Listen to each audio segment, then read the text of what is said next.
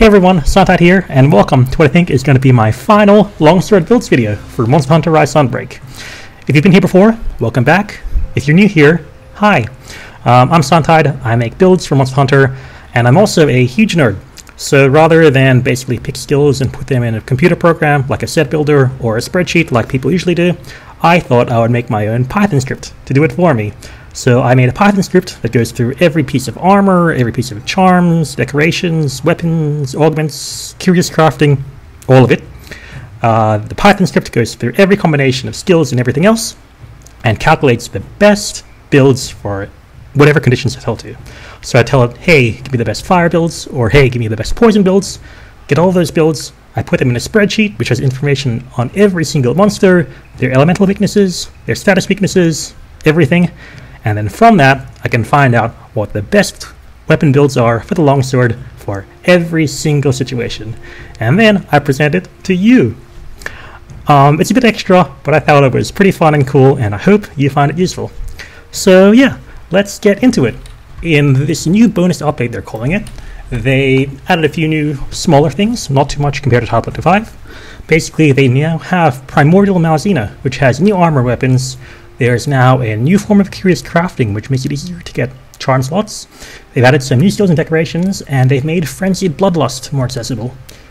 Now, for the longsword, most of these things don't actually matter. We're going to get through that bit by bit, but rather than go through everything in detail, like I usually do whenever there's a new patch, I thought I'd just remind us, since this is the final video, about the general longsword-like build principles, and how and what we put on the longsword and why. So longsword builds have been in a pretty interesting place since around Title Update 4, I think, because longsword can fit basically every skill it wants, at least every skill it can get by decorations. So that's things like Quick Sheath, which makes our attacks faster, things like Weakness Exploit or Critical Boost, which boosts our damage.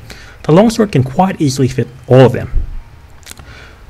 What makes the builds different between like the good builds and the amazing builds though, are what I call the unique skills. So these skills are skills you can only get from specific armor pieces or from curious crafting. So these are skills like Wind Mantle, which you can only get from Risen Kushal Aurora, Powder Mantle from Risen Teostra, Frostcraft from Velcana, Mail of Hellfire from Scorn to Magnamalo, Frenzied Bloodlust from Risen Shigara Megala, and Build Up Boost from Risen Chameleos. Now, all of these skills are really, really good. But because we can only get them from specific armor pieces or curious crafting, we can't fit all of them. But we want to fit as much as we really can. Now, because we only have like 5 armor pieces and each one can get a curious crafting, we can really reliably only get like 10 of them. And there's a lot more than 10 skill points in this. So basically what this means is if we ever want to use any piece that doesn't have any of these skills, you know, it needs to be really, really, really good. Every point of Mail of Hellfire is a massive boost to your damage. Every point of Powder Mantle is a massive boost to your damage. So if you lose one of these points, it really, really better be worth it. Now, because of that, a lot of the new armor pieces aren't going to be too useful. One of them is pretty good, but for the most part, because they don't have any good unique skills, I call them, they're not very, very good. They have Blood Awakening, this new skill, which basically boosts damage after you heal up, but it's a bit unreliable, and it's not as good as, for example, Mail of Hellfire, so it's not going to make a huge difference. In the same way, Slot Plus, which you can get from Curious Crafting now, basically it's a new Curious Crafting mode that makes it easier to get more slots. It's not going to be very useful, because we can, again, fit all of the important skills. We're just missing these unique skills which you can't get from decorations. So because of that, we aren't really going to use Slot Plus. So yeah, those are our basic longsword build principles. We're going to get all of our core skills from decorations, and we're going to make sure we can fit as many of these unique skills as we possibly can.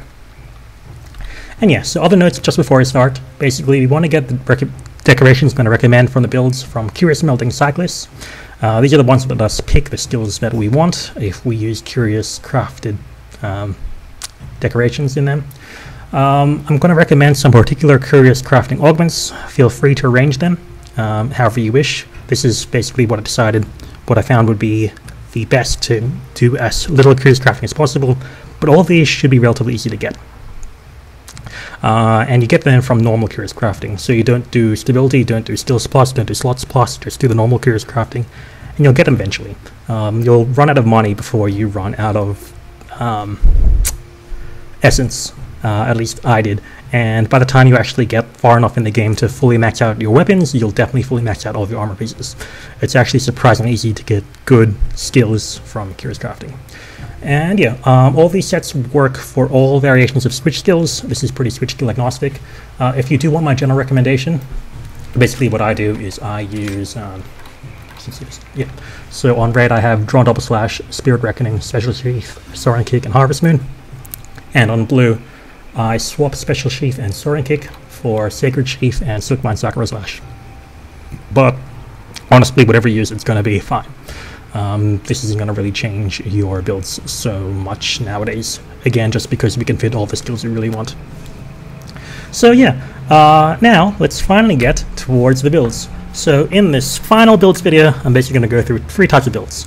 One, the sort of elemental counter builds that are going to be really good against specific monsters and specific matchups. I'm going to go through the best general use builds. There's going to be 3 of them now. And then we're just going to close off towards the very end about situational builds that aren't really that good, but are worth thinking about and building if you really want to.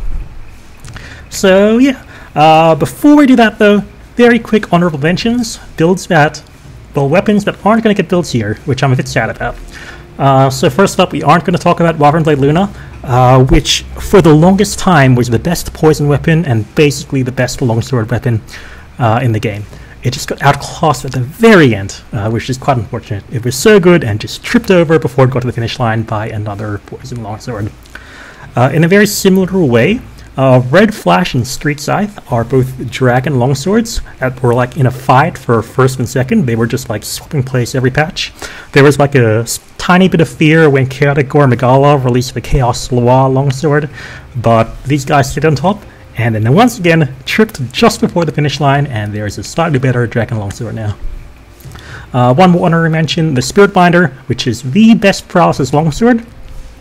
It's also the only Paralysis Longsword, so it's really bad. And finally, it's not here, but Oppressor's Abyss was a Thunder Longsword that is no longer in the game! Or something. It got renamed. I still find that funny. It got renamed without them telling us it was a stealth update. So yeah, anyway, so let's start off by talking about, ignore that, about the elemental weapons. So these weapons are weapons that trade raw for element, which let them do some massive damage against very specific monsters. But overall, on average, low damage. So basically this means you don't really want to build just one of these, you want to build this and a better general use longsword. But they're going to be really good against very specific matchups. So I think the best example I can have of that at first is going to be the Water Longsword, the Abyss Springer Blade. So in this video I'm going to be showing basically what I'm going to call the average damage numbers. This is basically a number that's related to the overall raw damage and the elemental damage that'll be received by all of the monsters on average using their actual hit zone values. So yeah, you can see the water build on screen right now, and you can see that it has all of the very important and useful skills that we want. It has Frostcraft 3 for massive draw damage. It has Wind Mantle 3. It has a point of Powder Mantle. Powder Mantle is one of the best damaging skills in the game. I have a whole video on that. And it manages to get Mail of Hellfire 2. This is pretty interesting. Not many other builds are going to fit Mail of Hellfire 2. This build can just actually do that. So Mail of Hellfire gives you a big boost to Raw in red and Element in blue at the cost of your defenses. If you don't like that, feel free to drop 1 point for something else, maybe something like Element Exploit or a Comfort skill. I wouldn't recommend dropping both. The first point of Mail of Hellfire does do a very significant damage boost, so maybe just leave at least one skill if you can. But yeah, so the reason why you want to build this is because it deals absolutely massive water damage against the water weak enemies. So a few really strong enemies are very water weak, which is why this is so useful. So it includes things like Flaming Espinas, who's really hard, as well as Silver Rathalos and Risen Teostra. All of these are like really strong monsters, so having a good water weapon is going to be really useful against these guys. And yeah, you can see that compared to like the average damage it does, which is 865, it does about like 50% more damage against the enemies that is weak to water. So yeah, use this against water weak monsters. The second big elemental counter weapon is the Ice longsword, the Flicker Blizzard Slash. This one has a bit higher average damage and is good against different monsters. Really similar though, really similar build. It doesn't have the second point of Mail of Hellfire, but has a lot of similar things. And managed to get some free 1 slots. So this is good against a different set of monsters. So Rajang and Fierce Rajang, great against them. Great against Seething Bazelguese, and great against Diablos. So yeah, great against ice enemies, but really nothing else. Now, in general, for these builds, you're going to see a few of them are going to have what I call free 1 slots. You can slot in whatever you want. If nothing else, I would recommend putting in maybe a second point of Intrepid Heart, because Intrepid Heart is such a great defensive skill, especially for the longsword. If you use Silkbind Sakura Slash, it's good because it charges really, really quickly, and when it's charged, you don't get knocked back, which means you can do more damage and do something like a Sacred Sheath without getting interrupted. If you're using Soaring Kick, this means you won't get roared out of a Soaring Kick, which is always so annoying when it happens. So yeah, otherwise, after that, you can fit in whatever else you want. Spirit Bird's Call is one of my favorites, but really it's up to you. Now, the last elemental longsword I'm going to talk about is going to be the Oppressor's Law, the Zinogre longsword, which is a thunder longsword. This is pretty interesting because it is actually a nice hybrid weapon between raw and element. It's actually pretty good at both. The problem is there aren't very many thunder weak monsters in the game, so you can see that it's good against Gold Rathian and Tigrex, but it's not that much better than other weapons. It's really good against Shogun Senator, but Shogun Senator is a really easy monster. So unlike, the water and ice longswords, which were good against really, really hard enemies, like Flaming Espinas or Risen Teostra or Fierce Rajang, this one isn't going to be so good against really, really strong ones, even if it's on average a really, really high weapon. You can see average damage of 985. That's like massive compared to the previous ones, which are like in the 800s. This is at almost 1000. But yeah, so that is Oppressor's Law. So those have been the elemental longswords. Now let's talk about the best longswords, the ones that are going to be useful in the most situations. Now these ones are really, really good for the most part because they have really high raw. And in addition to their high raw, they have something else that pushes them over the edge beyond every other longsword in the game. Because of that, they end up good in all matchups, but end up being really, really good in very specific matchups. As such, if you just build one of these, it's going to be fine, but ultimately you do want to build as many of these as you can, just so you can use them all in their very specific situations. And yeah, we're going to go through them one by one. We're going to go them in increasing order, so we're going to go with the third best one, to the second best one, to the best one. And to my understanding, the third best longsword in the game of Monster Hunter Rise Sunbreak is the new Silver Severer, the new longsword we get from Primordial Malzeno. Now, if you've seen this weapon before you saw this video, that might actually be a bit surprising to you. You might think it should be higher. And I mean, just look at these stats. So this weapon, how do I see the weapon itself? So this weapon has 3 4 slots. So you can get 6 skills just from the weapon. It has a natural purple, it has Great Dragon element, it has decent raw, but there are a few really subtle problems with the weapon. One, because it's an elemental weapon, you don't get great augments, so raw and status weapons get really, really good Curious Crafting augments on the weapon itself. It gets much higher raw bonus than elemental weapons.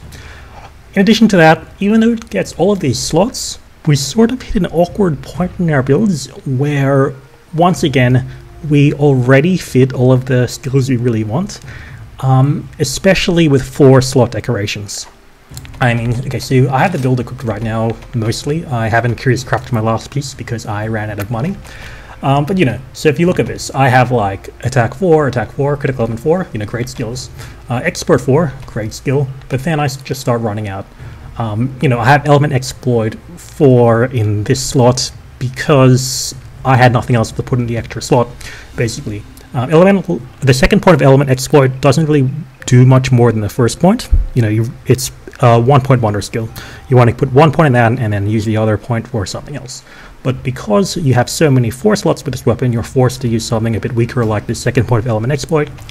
Same deal. I have a Hard Dragon 4 decoration, which is pretty inefficient. It only gives 4 points, so you need an extra point somewhere else.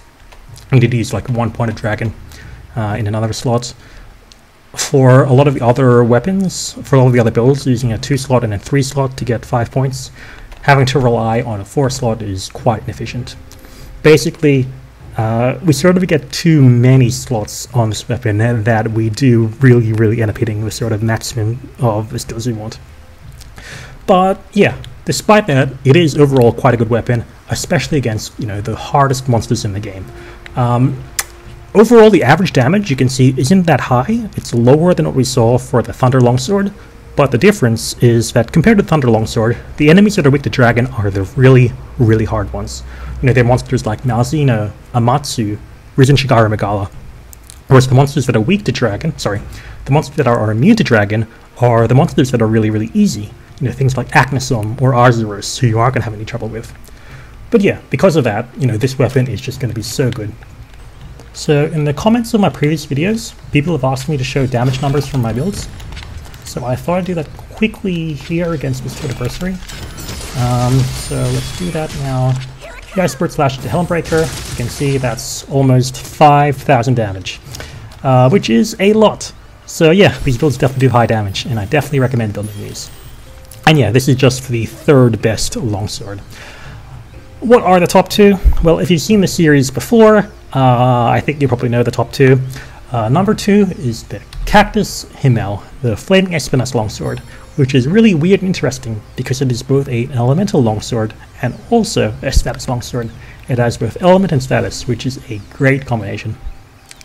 Because of that, it has really high average damage for an elemental weapon, just because its poison is so good, and it's good against a lot of these really strong fire weak monsters. Things like Volcana, Risen Chameleos, and also Zinogre, who is annoying for me.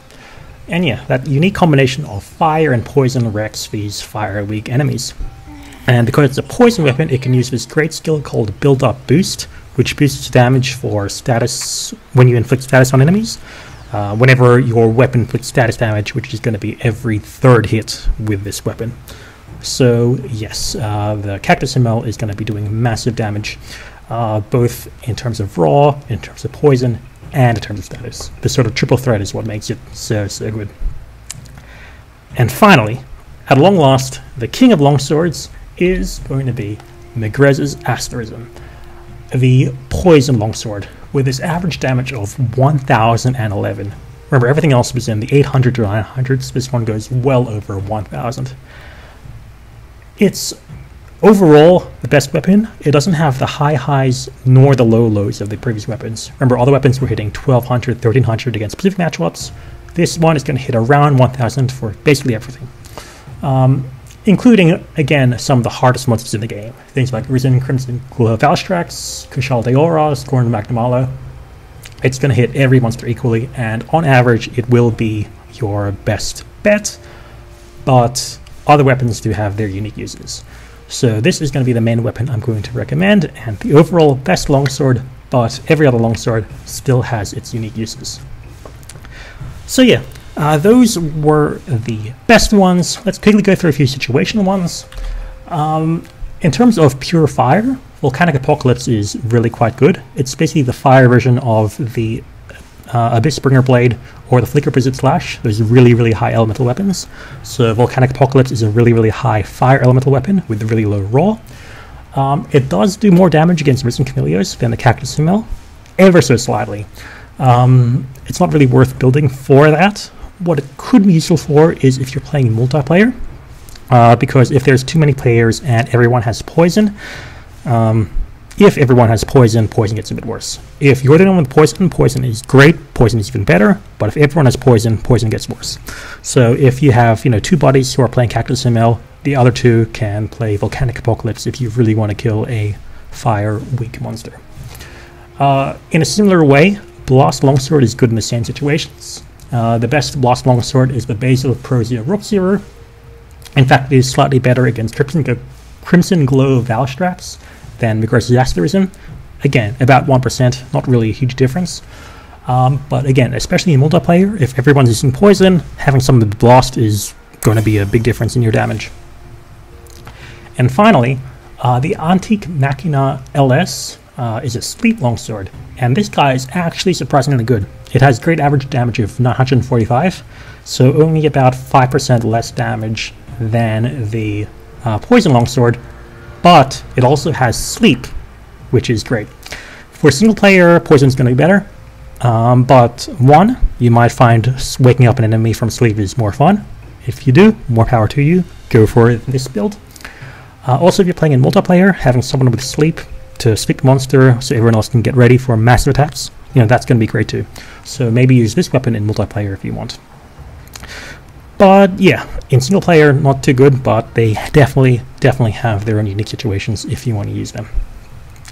So yeah, in summary and conclusions, there are 6 longsword builds that are worth using and 3 more situational that could quite be useful. In Monster Hunter Rise Sunbreak for the longsword. Surprisingly enough, this is an amazing balance between raw, element, and status. All of them have their own uses, which I think is amazing, especially compared to World, for example. So yeah, and finally, do feel free to vary these to your preference. So, for example, especially in the Megrez's Asterism build, I use Poison Attack because, once again, we have all of the skills we really want. Feel free to change that for something else. If you want to use a defensive skill, go for it. You have enough damage already. You can put in something else. And yeah, overall, that is basically it from me. On screen right now, you can see a full matchup chart, all of the monsters that each weapon is going to be used. But otherwise, yeah, thank you all so much for watching. If you've been here from the beginning, I really appreciate you. Hopefully you've liked and subscribed. But even if you haven't, you know, thanks so much. I love all of your comments and all of your responses. It's really kept me going and it's really like pushed me to, you know, want to make these, want to do these well. And yeah, hopefully you stick around. I should be around. I might make a few longsword videos every now and then. I'll probably shift to a different game or do different types of videos, but I will be back for the next Monster Hunter game. And yeah, hope to see you all then. Thank you. Bye.